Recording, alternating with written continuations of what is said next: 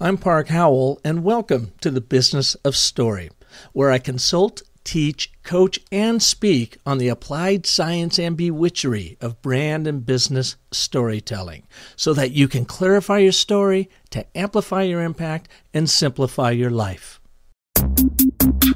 I thought it was just a stupid picture of a pig in the ocean. But after hearing that story, I had to have it. Now I wasn't just buying a picture. I was buying a story. Story literally made the picture worth more money to me.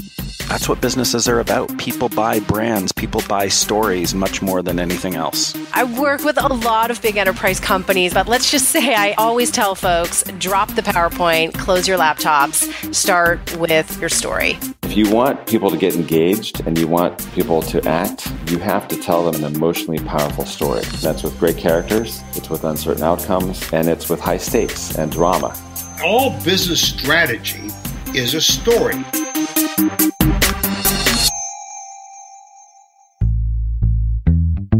Hey folks, welcome back to the Business of Story. Park Howell here. I don't know about you, but one of my favorite all-time cartoonists was Gary Larson. Grew up with him. In fact, we went to the same university, Washington State University. He graduated a few years ahead of me, but he always cracked me up. His cartoons were so simple and yet so hysterical. I love the one, by the way, where the two spiders are sitting down at the bottom of the slide and they've spun a web. This is like a slide on a playground park, and there's a fat little chubby kid up top just about ready to come down the slide, and one spider looks at the other one and says, if we pull this off, we're going to eat like kings. So that's the kind of humor that I loved. And the simplicity of his artwork, I always tried to do that stuff, and I could never do it. The one thing, in addition to be able to sing decently, seeing how I'm a musician and all, the one other thing that I would always love to do is to doodle, to do cartoons and have fun. I do them, but they look horrendous, and I'm always sort of embarrassed, so I just kind of push them aside. But I do know I doodle a lot in meetings, good, bad, or indifferently. Well, one of the areas that we have not over the past 3 years covered a lot in, and that is visual storytelling, especially in the cartoon business, the cartooning industry as it relates to business in general. So today we have a special guest on our show who actually worked with me earlier this year in helping me create a cartoon vision of the TEDx Gilbert talk that I gave back in April. Lisa Rothstein, who will be joining us, is an award-winning Madison Avenue ad agency copywriter, of all things, not an art director, but a copywriter, and a creative director, best known for creating the famous "Wait Till We Get Our Hands on You" campaign that changed America's underwear forever. I mean, literally, it was that epic. In her consulting business, Creativity to Cash International, Inc., she uses speaking, cutting-edge brand strategy, facilitating brainstorming sessions, writing, and what we're going to be covering today, cartooning, to help corporations and entrepreneurs see their ideal clients, products, mission, and brand stories in new and very unforgettable ways.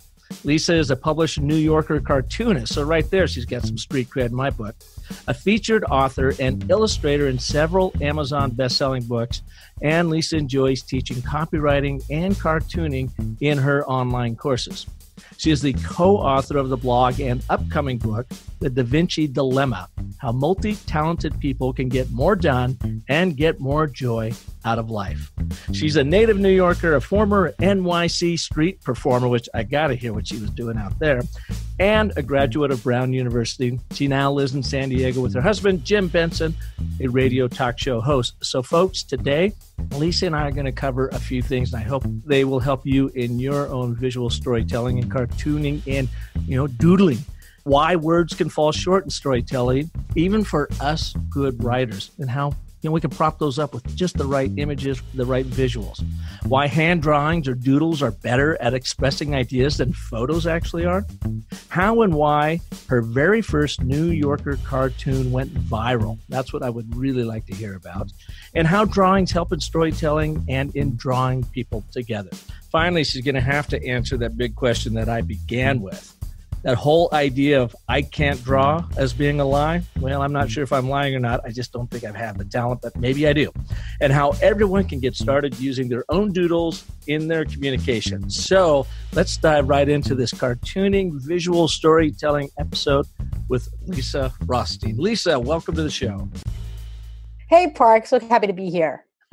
Well, I love this. The fact that you and we actually first got acquainted, I think, at Social Media Marketing World earlier this year. That's right. Well, actually, last year, that would be 2018, by the time folks are hearing this show. We got acquainted there, and then when I was doing my TEDx Gilbert talk, we got reconnected somehow, and I was looking for help in visualizing and bringing my presentation together. Not so much where I would be using it up on the screen, but for me to be able to visualize and memorize it.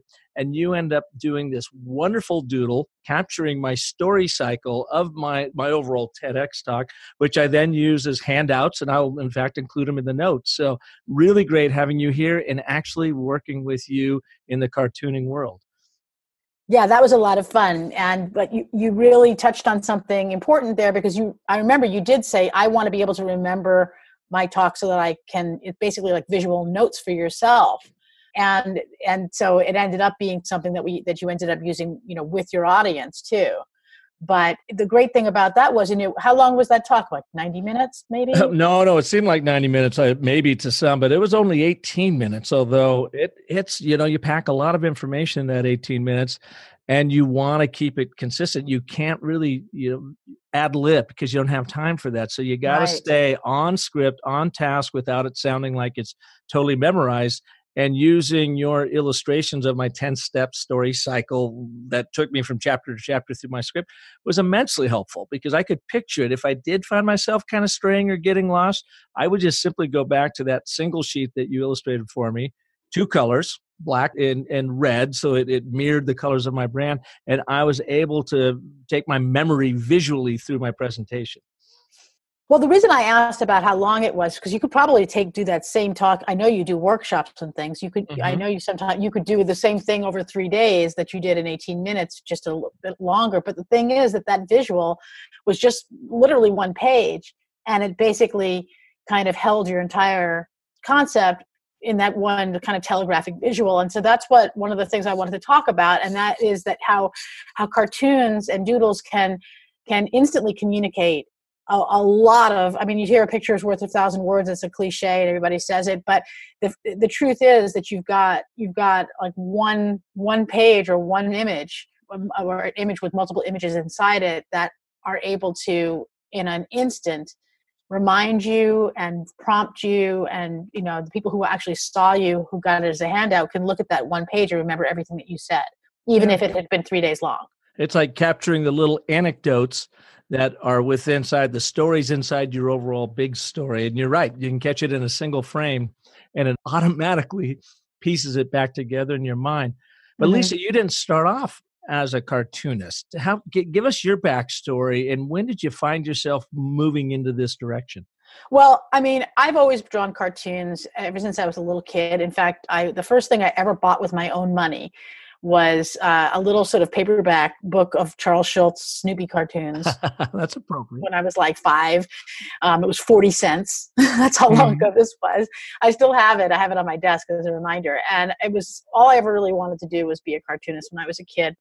And my parents from the Depression literally told me, you're going to be out on the street selling pencils if I tried to. You're not going to be using pencils. You're going to be selling pencils. Exactly. So even though I was pretty good at it, or I thought I was, and I really loved it, I realized that, well, this is probably not a viable idea for a career. So as I got older and I realized I was also a pretty good writer, I started doing writing more as a thing. And then I always loved advertising. I was one of those kids who would sit and watch the commercials and leave during the programs.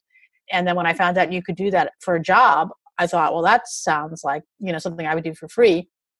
So I ended up, getting recruited out of college to go to a big advertising agency, Young and Rubicam, right out of college. And I've spent about 25 years in the ad agency business, both in New York and all over Europe.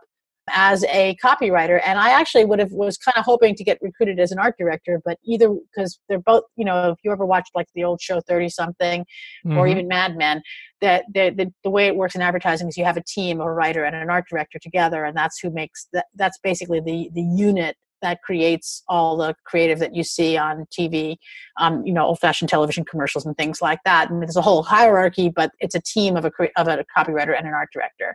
And I would have gone in as either one, but I got the job in copywriting, and so that's where I stayed all those years. But I always drew on the side. I was always the one that people always asked if they needed a birthday card drawn for somebody, or somebody was retiring and they needed one of those big boards that people could sign to say goodbye. What did you study in college?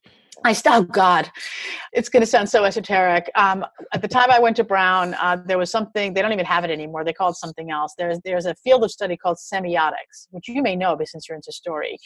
Semiotics is the study and the study of the theory of signs and symbols. And it is exactly as esoteric and intellectual. Like semaphore that they use for okay. Mm-hmm. Yeah, it's exactly as tiny beard, tiny ponytail wearing as it sounds. And but what it did was it allowed me to put a lot of different things into my major, including some studio art and things like that. Well, and did it marry the two worlds that you were interested in, writing, communication, and art direction design? Because that's kind of what semiotics does. Does it try to communicate something very quickly with an image? Well, it does. It does. And yet I didn't really care for it very much, because if you actually, this is not that interesting, but if you learn anything about semiotics, what it does is it takes all the joy out of any piece of artwork. It's very scientific way of looking at what they call a text. So, the fact that it might tell a story is really almost like sort of irrelevant to how and the backstory behind a piece of art or a text is really kind of, you're not supposed to even think about those things. Yeah. So in a way it was kind of I discovered, well, it's interesting that you can look at something in this kind of bloodless sort of removed way. But I really love what I love about cartooning, what I love about all kinds of artistic expression is the way that it does touch your emotions, and that it does like instantly communicate something, the meaning that the author or the artist meant to communicate. In semiotics, it's really all about the reader creating the text. Mm-hmm. All about like, well, if you didn't know anything about Charles Dickens and you just picked up Oliver Twist and didn't know anything about his history and the fact that he worked in a factory and knew all and experienced all of those kinds of hardships firsthand as a young man.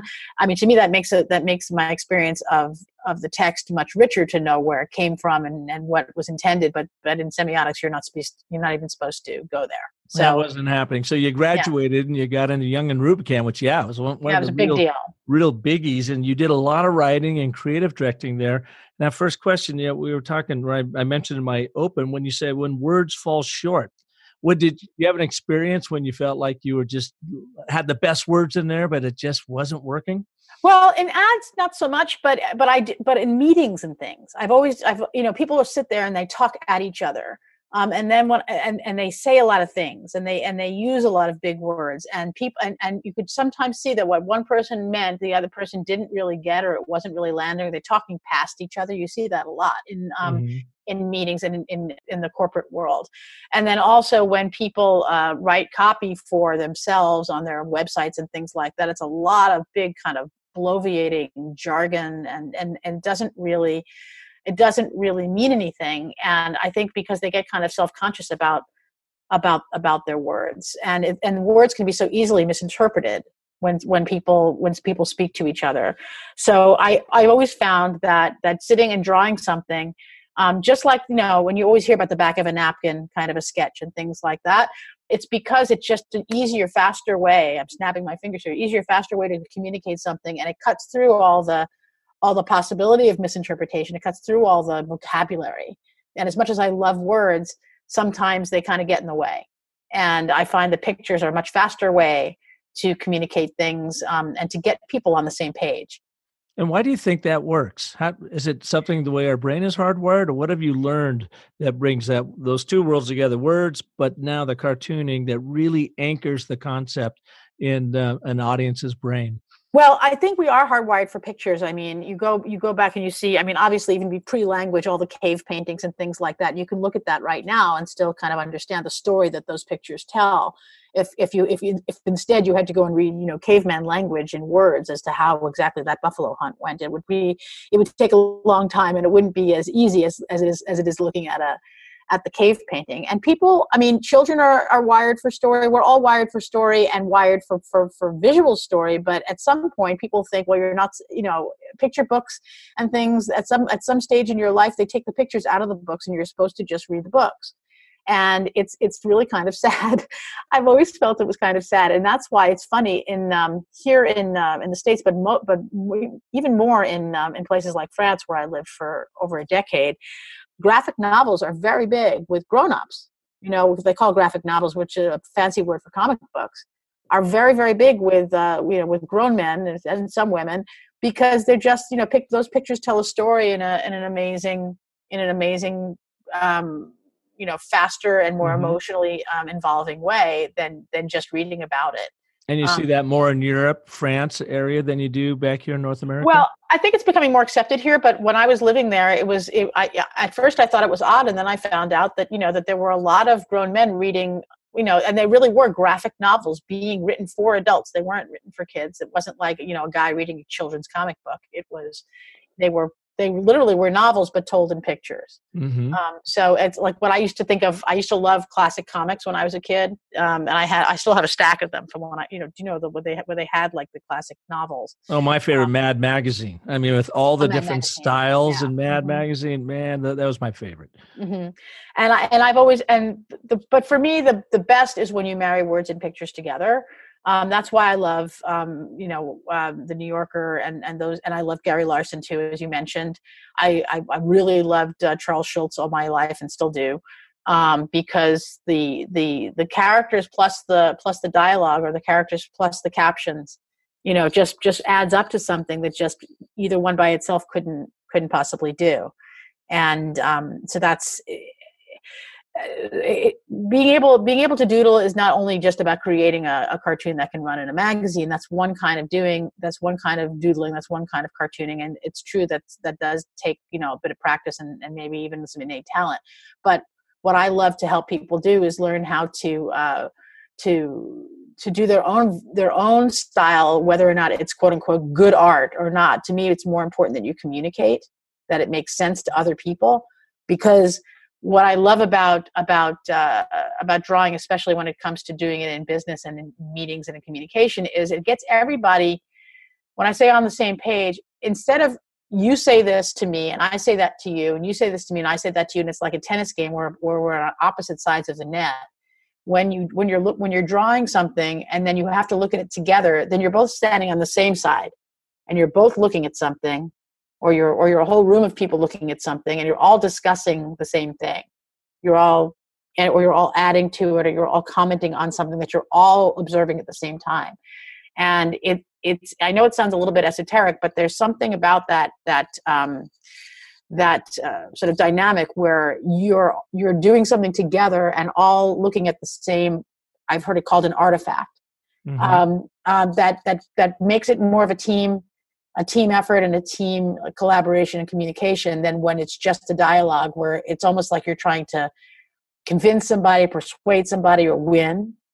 And in this respect, you're all on the same side. And when I work in meetings where I'm drawing, they call sketch notes and stuff, where I'm basically doing visual note taking of a meeting or visual facilitation of a brainstorming session or something.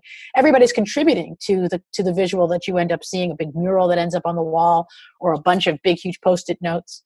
And everyone feels ownership of what we're all able to look at when it's done, and remember everything that everybody said, every contribution that everybody made.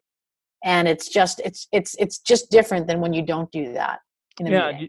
So I never thought about it that way, but narrative when you've got a discussion going on, can sometimes be a zero-sum game. Right. Whoever can tell the best story wins. Quite often we talk about here as well, where, and of course you're trying to win collectively, but I could see where it becomes a zero-sum game. I want it my way versus your way. And it sounds like then with your experience, what you're seeing is in this collective cartooning that happens, people are now coming together and creating the story, co-creating the story, so that you're coming out with an outcome that both sides benefit from. Right. They all feel that they had some part in it. And even when you're sitting just one-on-one with somebody, even if you are doing a back of the napkin thing where you're trying to explain something to somebody, you're inviting them. And this is where this leads into why I think, for this kind of thing, drawing is better, especially hand drawing and live hand drawing is better than using photos, even though photos may be more realistic. Drawings are more about ideas. Drawings are more symbolic. Drawings, a few lines can mean a whole world of ideas, where a photo is literally that thing, that person, So one of the things I love to do with my clients, it just happened kind of organically that I started to do more cartooning in my work. When I work with people on their copy and on their marketing, their brand strategy and things, I'm always drawing, even though it's not part of what I sell, but it's just like I was in a VIP strategy day with somebody, and she was shifting her business from one sort of audience to the other. And it's like, well, who's your ideal client now? We started talking about this person, and without really even thinking about it, I put up one of those big giant Post-it notes on the wall, and I started drawing a cartoon of this person. And what does she look like? What is she wearing? Does she have a husband? Is he supportive? If he's not supportive, he has his arms folded. If he is supportive, he has his arm around her shoulder. Are there kids? How old are they? Are they in college? And I just drew everything I could, that she said about who this person was. And could I have written these things down? Yes. And we would have had pages and pages of notes that you would have had to read and think about. But when we were done, instead of that, we had a big poster of this person and all of her thought balloons and voice balloons coming out and all of her dreams and hopes and everything on one page.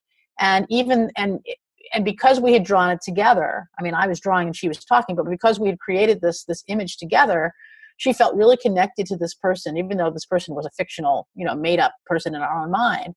But she felt more real than if we had pulled like sometimes people will say, pull a photograph out of a magazine and imagine that's your ideal client. And I hate that idea, because I look at that photograph and I know that person is not, I know that person is someone else, but when I draw it, it's, and at the end, I'll share with you a resource that I give away a lot, where I teach you how to draw your own ideal client. And it's a little bit like a paper doll situation where you can actually trace things off of the handout that I give you. It's fun. But it's cool to be able to see something that you've drawn with somebody or even by yourself that it just symbolizes everything that you want to remember about this person. So when did you start really making this move away from the written word, the copywriter? I know you're still using that a lot in your world, but you are really focused now on illustration and cartooning. Take us through that evolution of Lisa to where it has found you today and the kind of work that you're doing. Well, I'm not 20 years old anymore. And so there comes a point in your life when you start to, this is something that I've always loved doing. And little by little, I started allowing myself to do a little bit more, of the drawing and bringing it more and more into my business. And also having the dream of, I've been published here and there a little bit as a cartoonist here and there. But I've always wanted to get my cartoons in the New Yorker.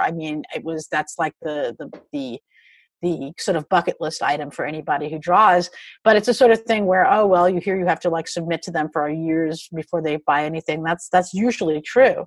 The more I started drawing in my regular life, the more I started kind of like sort of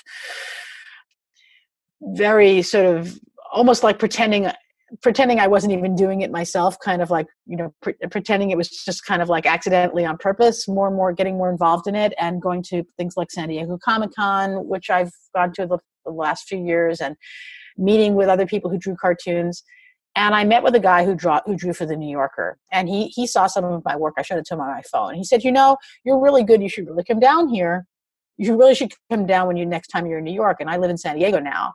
And he said, look, I'll show you around. I'll introduce you around. And I thought, well, that's a really generous offer. What years was this roughly? This was a couple of years ago. Just a couple of years ago. Okay. Yeah. And so I'm like, but I will tell you, Park, that I went to New York at least 3 or 4 times after he made that offer and didn't even contact him. I didn't even let him know I was there. I didn't have the courage to make this leap because I always felt like I've always been afraid that this is, people won't take me seriously and no one likes rejection. And even though I know that everybody gets rejected from the New Yorker, I thought, well, I can't go in there. But I was there this past June and I thought, this is really stupid. I kept in touch with that fellow for a long time and I thought, okay, I'm just going to tell him I'm here. And I almost didn't do it. And I waited until Tuesday. They see cartoonists on Tuesdays. I wait until Tuesday. And I waited until Tuesday morning. I was like, well, I don't know. Are you going down to the New Yorker today? Because I thought I might. He said, oh, you should definitely come. It's at 11. You should come. And I was like, darn it. I still have time. I can actually do this today. So I printed out a bunch of stuff that I had done over the years and brought it with me. And I went in to see the editor and she was really nice. And she liked a few of the things that I showed her. She actually held on to 1 or 2 of them, which didn't mean that they were buying it. But the fact that she even thought it was good enough to even show to anybody made me very, very happy. And then we all went to lunch and I felt like, okay, I could, that's at least I've shown my work to the most important, magazine for cartoonists in the whole world. I can be proud of myself for that. After all these years, I finally actually did something to take myself seriously as a cartoonist. So I thought, I'll be in New York for a couple of more weeks. I'm going to go down there every Tuesday while I'm here, just to kind of start a relationship. Then when I send stuff in online, they'll know who I am. But I wasn't expecting anything to happen. Because literally people do show things consistently for a long, long time before they get anything accepted. So what happened was I drew a bunch of stuff that week and, it was okay. But I thought, well, I'll just go in and I'll have a meeting. And this was around the time that and I'm not a political cartoonist at all, but this was around the time that Donald Trump and Kim Jong-un of North Korea were having their first summit meeting and everybody was freaking out. And so you're talking about June of 2018. Yeah, June of 2018, the first time they met. And this was after he'd called him Rocket Man and all this stuff. Right. And I was in New York watching this on television. And I was thinking, I saw them shaking hands and they were saying, the 2 of them are going to go into a room together by themselves, just with translators, just the 2 of them. And I thought, that is just funny. What could they possibly be talking about? These two characters in a room together. And I went to bed. And the next morning I woke up and I was getting ready to go down to the New Yorker, which I had to go on the subway about half an hour downtown to One World Trade Center, which is where they are right now, Condé Nast. And I had an idea. And I grabbed a piece of paper and a pencil. Literally, I wasn't using my iPad yet for this. I didn't even have it yet. And I just scribbled a little sketch of the 2 of them, Trump and Kim, looking at an iPhone. And Trump is saying to Kim, then you just hit tweet and the whole world goes crazy. I mean, you're not even seeing the picture and you're laughing. So I thought, this is silly. This is funny. And I thought, well, this is nothing that they would ever be interested in because by the time they would run this in the magazine, this would be, old news because print magazines take weeks for them. Even if they bought it that day, it takes weeks to come out. By the time it came out, people wouldn't even know what this was even about anymore. But I thought, I'll just show it to them. Just to and you sketched this on the trip over there, essentially. Well, but basically, just as I had my coat on to go. I mean, not my coat on, but I had my shoes on. I was on my way out the door, and I thought, oh, let me just scribble this down, just so I can have something to show her, to show how I can come up with an idea fast. Because obviously, this had just happened the day before. So I thought, well, this will show that I've got, that I can come up with a quick idea. So I went down there. And, you put your name on a list. The way it works at the New Yorker is everybody puts their name on a piece of paper that's outside the office where the editor is seeing cartoonists. And I took a picture of the list every time I went down there because there are all these famous names on there that I had been looking at my whole life. There's a guy, Sam Gross, who's like an idol of mine, who's been showing cartoons to them for like 50 years. Who was there, and he just puts his name on the list like everybody else. Crazy. By the way, I'm on your Instagram account right now. Is that the list you have photoed there? Because you said Sam Gross, and I was reading his name as you said it. Yeah, so folks, if you want to see this in action, go to Lisa Rothstein on Instagram and you can see her work. Okay. Oh my goodness. I'm going to have to update my Instagram more often now because since I started doing cartooning, people are like, are you on Instagram? It's like, people are going to be looking at my account going, well, she used to talk about marketing. Now all of a sudden there are all these cartoons there. Yeah. So yeah. I basically had like what do we call it? Metamorphosis. So I go down to the editor and I show her all the stuff I came up with all week. And she thought it was nice. And she told me what she liked and didn't like about everything I did, gave me some really great feedback. And then I almost forgot to show it to her. I said, oh, I did this morning. I thought it was funny. And she looked at it and in a few seconds, she said, well, that could be the daily cartoon. And I was like, what do you mean the daily cartoon? And I forgot that they have this thing with it. They put it on the internet, like every day they have like the stuff that's more topical and more of the moment that, current events and things like that. They have a daily humor newsletter that they send out, and they have a daily cartoon on NewYorker.com. And I thought what she meant was this is the kind of thing that we would use for the daily cartoon. And I was like, oh, okay, that's good to know. She said, well, it's too late for today because it's already noon, but we could run it tomorrow. And I was like, what? I mean, you're talking about actually using this? And she's like, well, you would have to finish it, and we would have to make sure that David liked it. David Remnick, the editor of the entire magazine, and also we have to make sure that we have to watch the news cycle. And I'm like, oh, you mean like if the president says anything or does anything between now and tomorrow morning that would make this no longer a funny idea, then you won't run it. And she's like, that's pretty much it. So I basically prayed all night that nobody would say anything or do anything that would make this that he wouldn't pull a bonehead move and make it null and void. Yeah, to screw up my entire dream. But sure enough, the next day they said, no, we're going to do it, and they sent me a contract and everything like that. It was really surreal. And then next thing I know, I had to finish it the next day. I mean, I had to finish it like make it be more. It was just a little scribble when I showed it to her, and you have to finish it really fast, like by noon that day. And so I was sitting there with like painting with my finger on my trackpad on my computer because I didn't have any like art supplies or anything with me.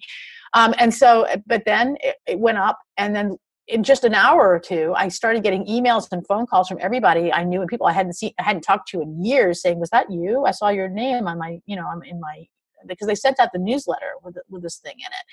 And it was incredible. I've gotten a lot of work off of it and a lot of people paying a lot of attention. I've been down to the New Yorker since then. They haven't run anything yet, but they've kept a few things of mine that I've shown them even just last week. I'm crossing my fingers for the things that they're holding right now.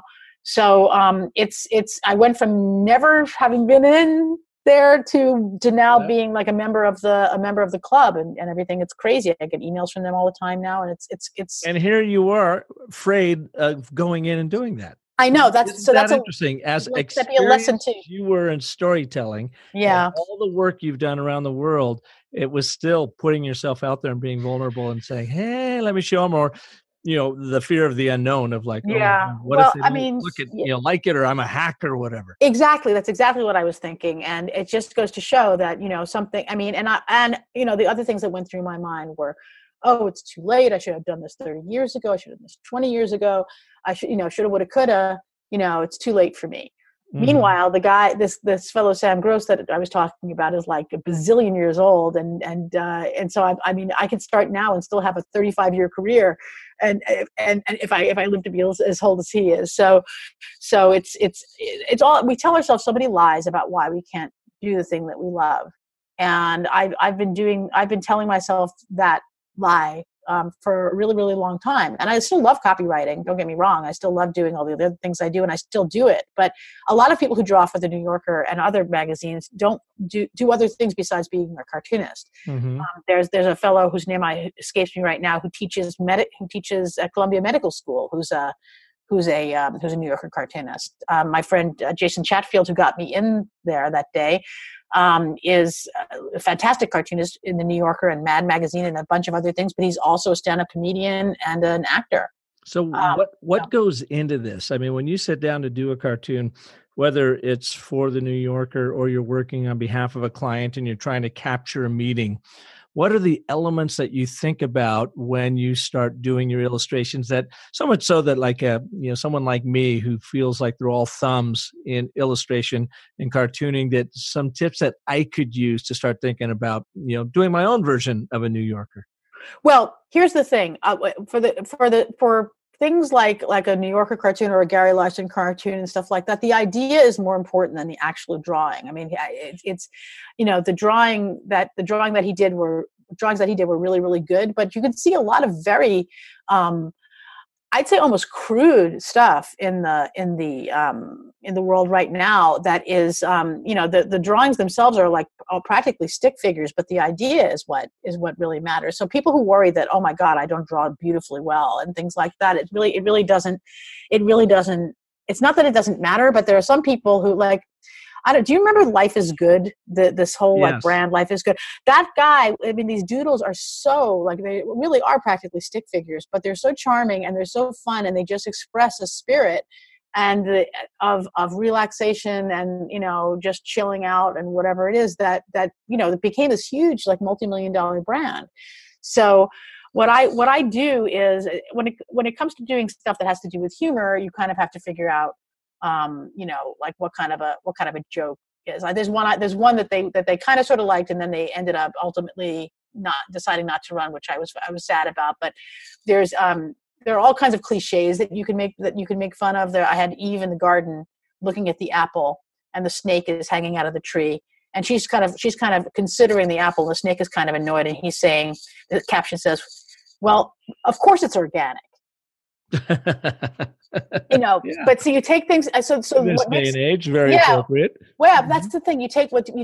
For me, humor is taking. There's a lot of different ways to do humor, and it's hard. And if you have to explain it, it kind of takes all the life out of it. But one way of making things funny, and I think a lot of stuff that runs in magazines that are funny, are take one thing and something else that's kind of unrelated and make them related. Mm-hmm. So anachronisms like that are fun, like something that's happening now and set it in the past, or set it in a Bible story, or set it in a another famous kind of setting, or do the opposite, take a familiar setting like the office or the supermarket. Or I drew something the other day for a cartooning course that I do, when I was showing my students, ways of drawing animals, for example. So I was like, well, what if you can take an animal and anthropomorphize it, make it like a person. So I put an elephant in a supermarket, and the elephant is looking at the list as it's pushing its cart down the aisles and saying, I know I'm forgetting something. But because the elephant never forgets. The elephant brain. Yeah, exactly. But I mean, so it's the juxtaposition of different elements that Mm-hmm. but see, you got it right away. And that's what I love about cartoons, is that people get it right away. And there's this visceral, it's so instant. Instead of having to read pages and pages and pages of something, you get it right away. And so that New Yorker cartoon that happened that time, the thing that made me so proud of it was that people just shared it. So many people shared it, and people from all different parties shared it. It got retweeted. It's got like 98,000 likes on the New Yorker awesome. cartoon. I know, Mm-hmm. it's crazy. But then it also got retweeted and shared by Jake Tapper of CNN. I think his name is Kyle Griffin of MSNBC.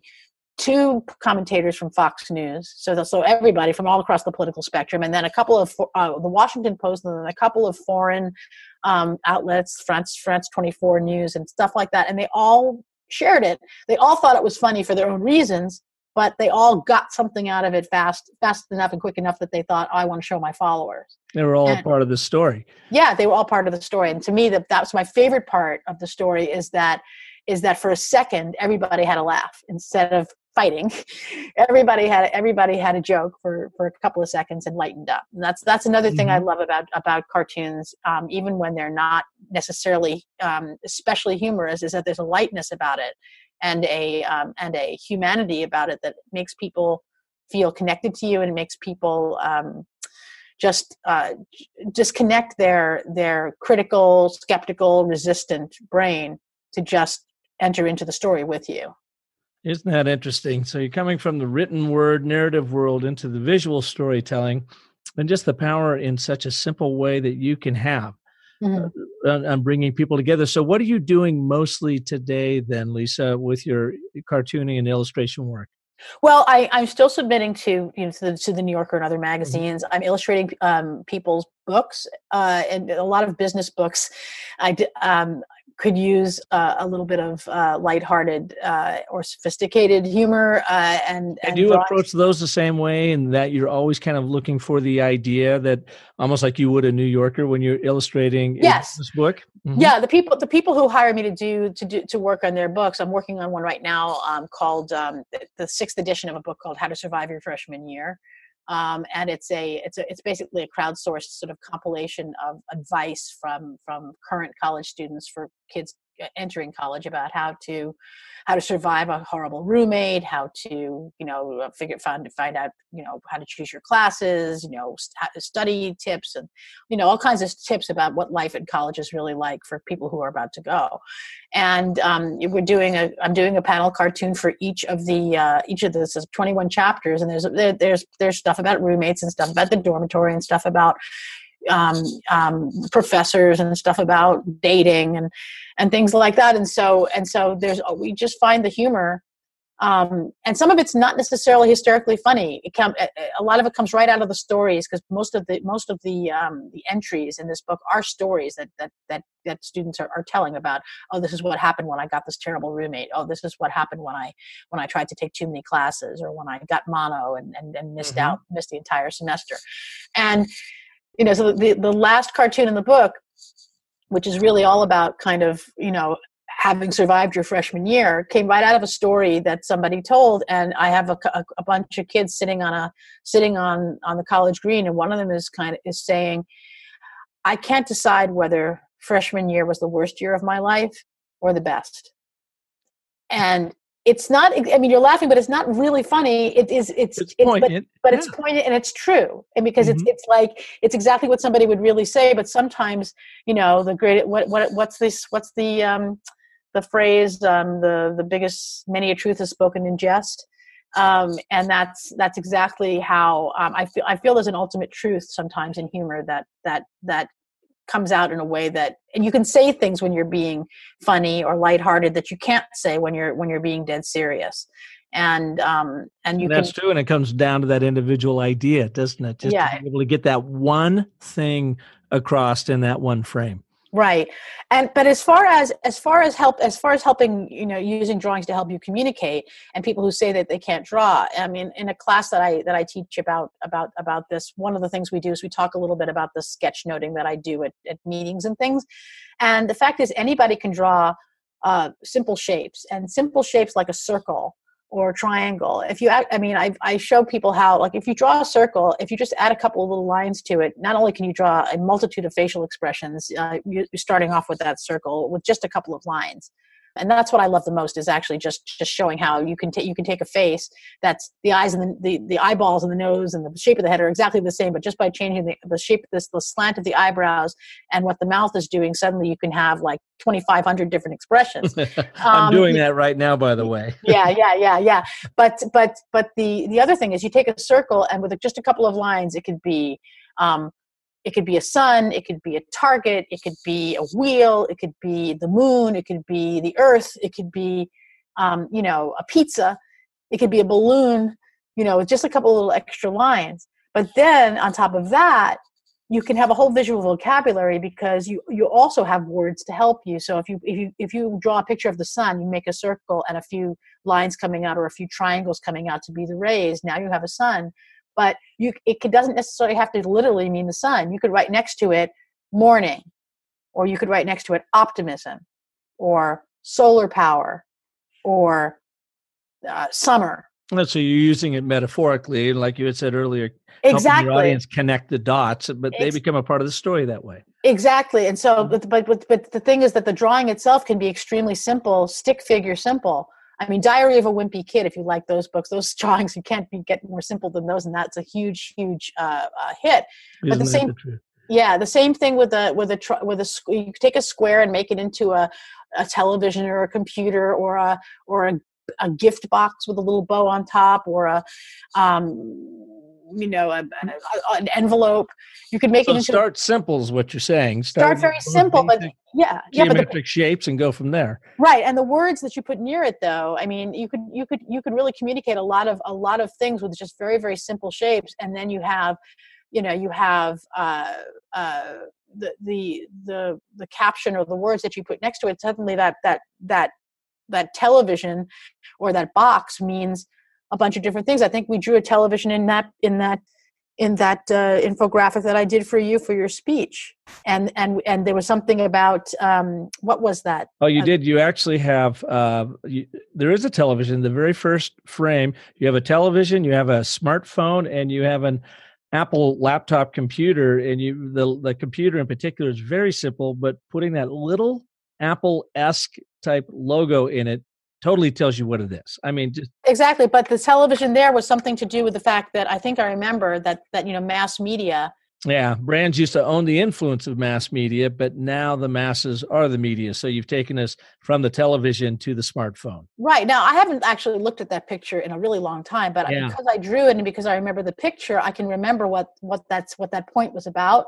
Yeah, and you have a banner going across it that then the mass media versus now, right. With the people owning the media through their digital devices. And you got a dude, me, standing right in the middle with shoulders up, hands raised, like, what the heck do I do now? Which is exactly what I felt like in 2006. That's so funny. I mean, I can see you and you're describing it. I don't have it in front of me, but whoever's listening to this, if you can see it in the show notes, because I'm sure that the park will include it. Yep.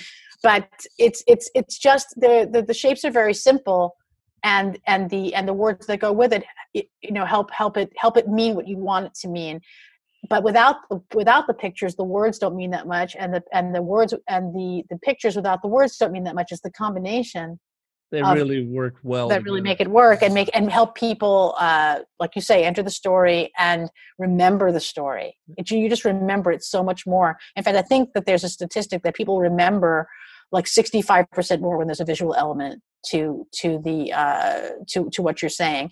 And the other thing that I do know, there's a stat that I know, is that if the people who do trainings and things, they forget. I think it's something like 70% of what they heard by like 24 hours later, and like 90% of it by 3 days later is gone. But if you add a visual element to it, that is way better retention. It makes it stickier. Yeah. So one of the things you asked before is like, what am I doing with my illustrations? So some of it is, illustrating people's books, sending things into magazines where it really is, here's a cartoon for you to enjoy and laugh at. But a lot of the work I'm doing now is also working inside of companies to help them, their culture, and to kind of visualize solving problems, brainstorming new products and new ideas and new processes, brainstorming ways to improve their culture. And also just kind of taking notes at their meetings so that they'll be able to not only remember it better, but also share it more with people who weren't there. And it gives them a presentation tool when they have the visuals to share with others. Now they have something, like just like you could do with the infographic that I made for you. You could then use it, or somebody who'd actually been at your talk could take that picture and tell somebody else what you said by taking people through the visual. Yeah.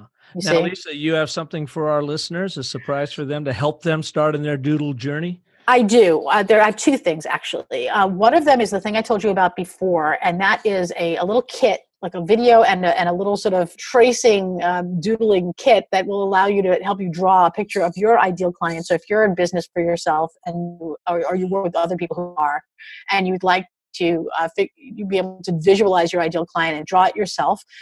This will give you a little bit of a head start. So if you go to lisarothstein.com/draw your client, so that's lisarothstein.com/draw your client, all lowercase, all one word, you'll be able to access that. And then the other thing I'd love to share is I worked with Daniel Hall to create this really amazing demo, and also a course, but this is a free demo that is interactive and gives you something to actually draw yourself in real time to prove that you can actually draw. And that is at realfastdoodleprofits.com. So it's realfastdoodleprofits.com, all one word. Real Fast Doodle Profits. That's right. Yeah, and then you can sign up for that. It's free, and I think it's about an hour long. And there's a handout that you can draw on that people really, they came out of that training saying, I can't believe I actually drew that, but I did. That was me. And you can do that virtually, so I can download that and do it right from here, huh? You absolutely could. I hope that people will take advantage of both of these things, because it's when you do it yourself, when you draw it yourself, there's something there's something that happens to you, that you remember things better, and you're able to feel more confident, using your drawing skills to help other people understand what you're saying. And so that's something I really enjoy sharing with other people. Well, I got to tell you, Lisa, this is the first time that I've done a show where I've actually doodled all over my show notes here as you've been going along. So that's good. You should post your doodles. Post your doodles on the show notes. God. It's a little bit strange to be talking about something that's so visual when we're only on audio, but that's why it's great that you have a page with show notes where we'll be able to actually show some of this stuff. I love it. Well, Lisa, thank you so much for being here with us today. Thank you for the amazing infographic you doodled for me earlier this year for my TEDx talk. I just love it, and it will be up so people can check it out. And I just really appreciate you sharing this insight that you don't have to be wonderful at this doodle thing. Bring your own, be simple, but bring yourself to it. And I guess really arrive at the idea first and foremost that you're trying to capture. Absolutely. Yeah. Well, great. How can people learn more about you? Well, they can, I would love for people to come and visit me on my Instagram. That would be fantastic. Instagram.com/Lisa Rothstein. And definitely check out LisaRothstein.com and realfastdoodleprofits.com for that training. You're really going to enjoy it. And connect with me on social media anywhere. I love social media, and I love connecting with people there. Awesome. And I hope to see you at Social Media Marketing World at the end of March again. I'll be speaking, giving a storytelling workshop again. They're really looking forward to that. Absolutely. And I think I'm going to be doing some kind of live drawing at that event. So stay tuned. Awesome. So people can meet you firsthand, see you in action, and you can give them even more tips to make us better doodlers.